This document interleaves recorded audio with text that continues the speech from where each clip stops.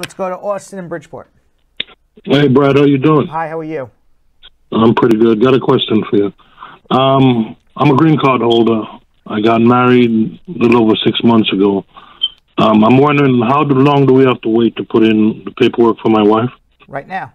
So we can apply even though I'm still have a green card? You can apply for an I-130 if your wife has overstayed her visa.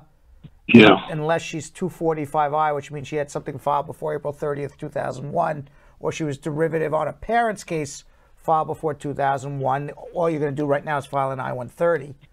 If she came on a legal visa, overstayed, and you become a citizen, then you file your adjustment. But if you're asking me when can you file an I-130 now. Thank you, sir. All right.